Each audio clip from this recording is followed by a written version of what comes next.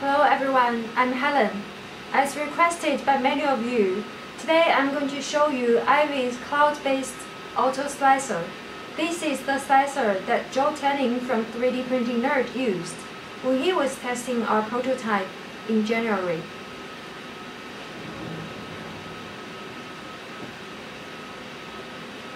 After login, you will see your name here on the top right, and there are 3 sections.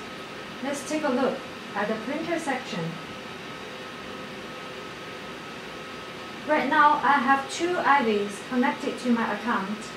Printer number 1 is the one that I'm going to use for demonstration today, because printer number 2 is working at the moment. On this page, there are 3 sections. Print control section is for you to control the printer when it's working. Movement control section is for you to move the XYZ axis in a certain direction. Let's take a look.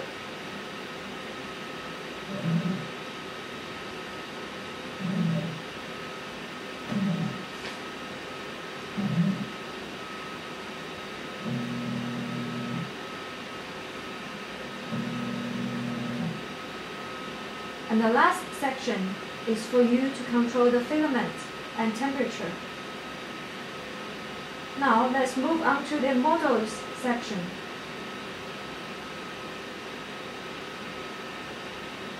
These are some of the models that we have tested so far. There are a few hundreds of them.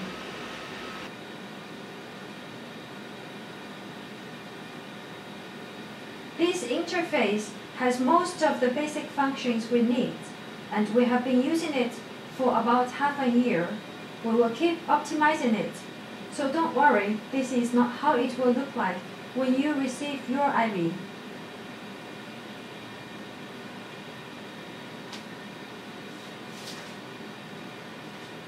If you have printed this model before, you will see the previous G-code and all the settings in this section.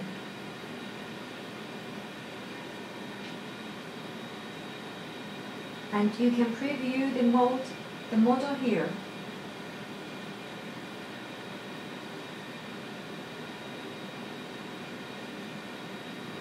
If you want to make changes to the settings, you can do it in this section, including the quality, the shell, the infill, the material, the speed, and everything else. If you want to upload a new model, tap this New Design button and upload the STL or OBJ file.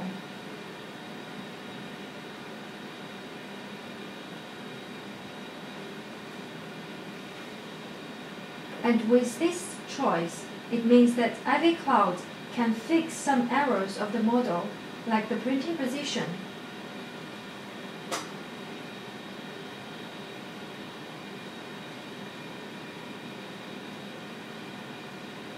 As you can see, the printing position of the Statue of Liberty is definitely not right at the moment, and I want IVI to fix it.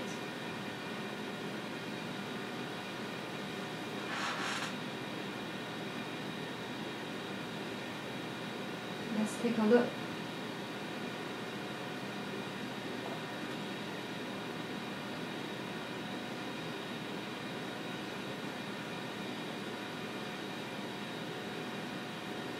And this is how it looks like after IVI. Let's fix it.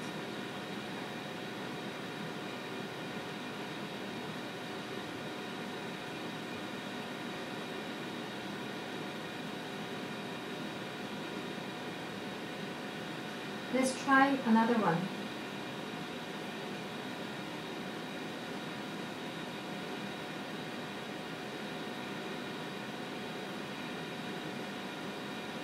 With this motor cover, you can print it like this, but if printed with this position, there are a lot of support needed, and it will take a longer time.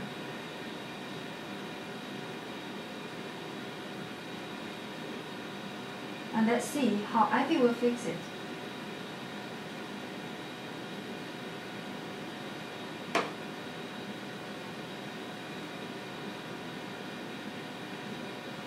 With this new printing position provided by IVI, very little support is needed, and the surface finish will be very smooth.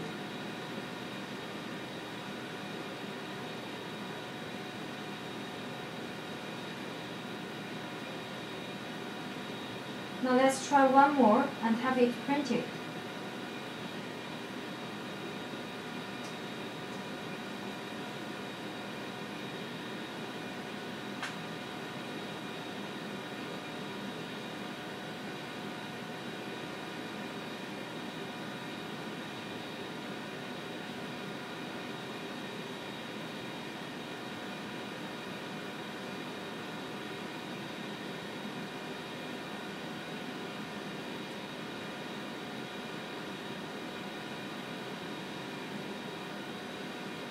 This is how it looks like after IVI has fixed the printing position. And because IVI has a closed loop system, I'll use a higher speed to save the time.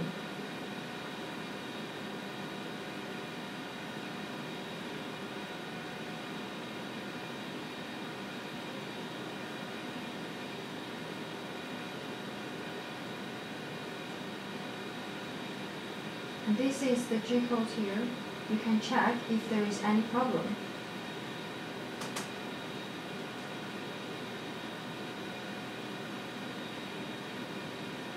Now I will tap print and let IVI do the rest.